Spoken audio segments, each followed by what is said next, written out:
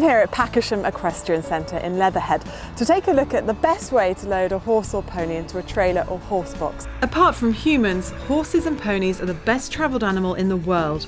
But if you want to take your horse anywhere, you need to be able to load it into a horse box. Many horses are used to being transported in a trailer or lorry, but sometimes it can be a real challenge to load a horse. An owner needing to move a little travelled pony from a field, for instance, may have a challenge on their hands. Well, someone who has loads of experience in loading horses and ponies into trailers is Ben Mays, President of the British Equine Veterinary Association.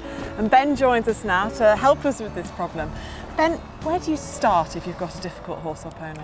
Well, it helps if they're familiar with the trailer or lorry, and one way of doing that is to put the trailer in the middle of the field where the horses and ponies live, and just familiarise it, allow them to go up to it and maybe even walk into it if we're lucky.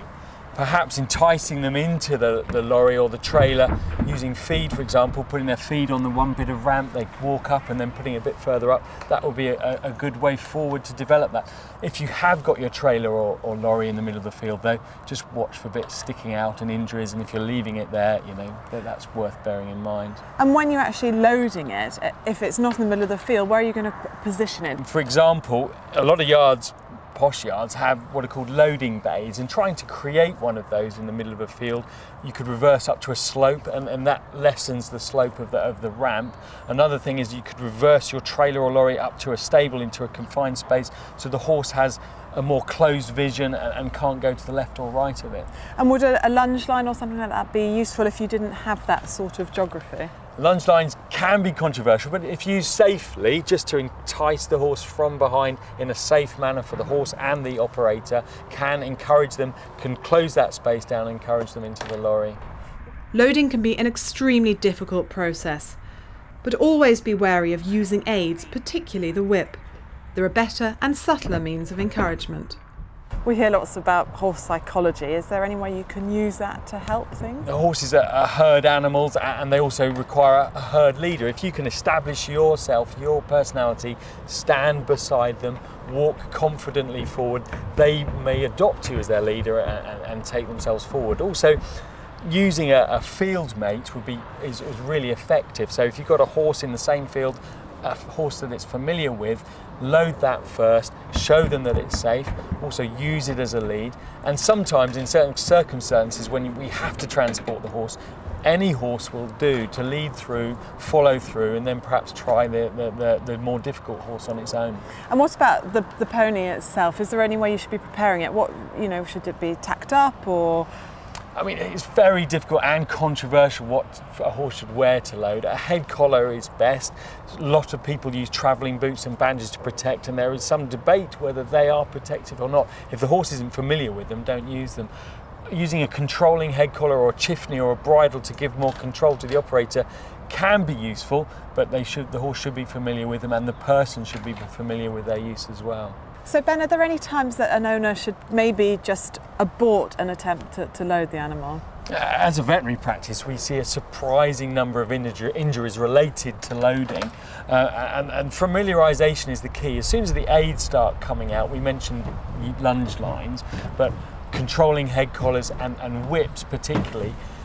If you've got a horse that's resistant, perhaps that's the time to abort. We see horses going down, injuring themselves on the gravel or the hard, going over backwards and killing themselves instantly. So injury does happen, and if it's coming to that situation, stop, go away, familiarise and prepare for another day. If you passed your car driving test before 1997, you're entitled to tow a trailer, drive a 3.5-ton vehicle and drive a 7.5-ton lorry. If you passed your test after that date, you will only be able to drive a horsebox up to 3.5 tons without taking a test. If you want to drive one up to 7.5 tons or tow a trailer, you'll need to take the appropriate separate test. Before towing, it's essential that you check your vehicle is capable of legally towing your fully laden horse trailer. You should know the weight of your fully laden horse trailer and/or your towing vehicle's maximum towing weight to stay within the law. You also need to be aware that a horsebox must pass an MOT test every year to make sure that it's roadworthy. But other parts of the horsebox, such as the floor, aren't inspected, so horses and ponies can be at risk of injury as a result, particularly in an old or reconditioned vehicle. Surprisingly, the law doesn't require any safety tests for a trailer, and as long as that trailer, when it was built, complied with construction and the relevant use regulations, then it is legal to use in the UK. So it's the owner's responsibility to make sure that the trailer is in first-rate condition. Now Ben, this looks like a very well-maintained trailer, but what injuries are ponies at risk of if it's not so well-maintained? Well, two things. There's the ramp, firstly, at the time of loading. If it's poorly maintained, the horse or pony can put its foot through it or slip, which is obviously can cause injury. And perhaps more importantly is the flooring of the vehicle itself, because when it's moving and it's poorly maintained, the horse or pony can put its foot through the floor, and that can really cause some horrific injuries. So maintenance is key. When loading your horse, remember, allow your horse to get used to the trailer.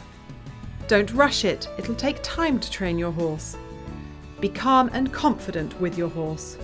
Make sure your horsebox is in good condition. Ensure you have the right driving licence for towing or driving your horsebox. Horses and ponies have relied on their ability to see and hear predators approaching for thousands of years. So asking them to walk into a dark box from which there appears to be no way of escape is something that's completely alien to their survival instincts. But there are ways you can overcome your pony's fear of loading. You just need confidence, patience, and the respect of your horse.